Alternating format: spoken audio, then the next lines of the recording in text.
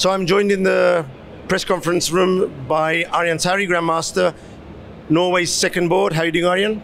I'm doing great, thanks. I won today, so pretty happy about that. Okay, that's really good news. You've told me before that also the team is on track for another win.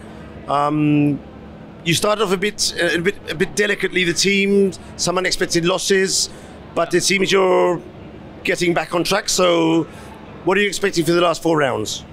So far in our team, only Magnus has been doing great. All others, we've been struggling a lot. Just in the crucial matches, in the critical moments, things went against us. Today, I think it's looking good, so we're leading 1-0 now, and we're high rated on all the boards, so I hope we can do better the remaining rounds. Okay, the Olympiad is 11 rounds, it's number 7 today, still 4 rounds to go. What are your expectations? You're thinking of trying to end up in first 10, first 5? What are you thinking of at this time as a team? The way it's looking now, I think your top 5 is very unrealistic. I don't know if it's even theoretically possible. Maybe it is theoretically possible, but we were on 58th place before today. But we were talking about it yesterday that if we make a top 10 place, that would be good. Okay.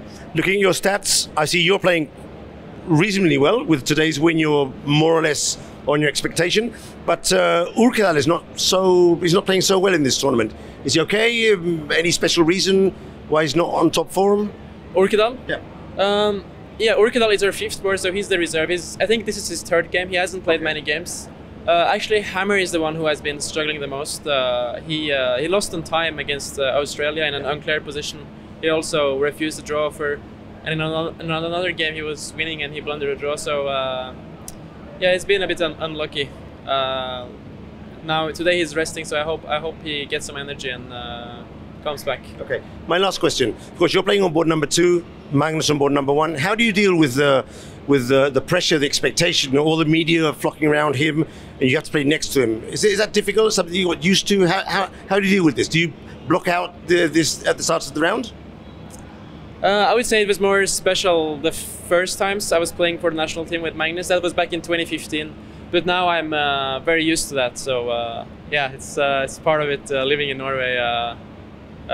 Close to the best chess player the last 10 years. Just used to it. Okay. Thanks a lot, Tari. Thanks.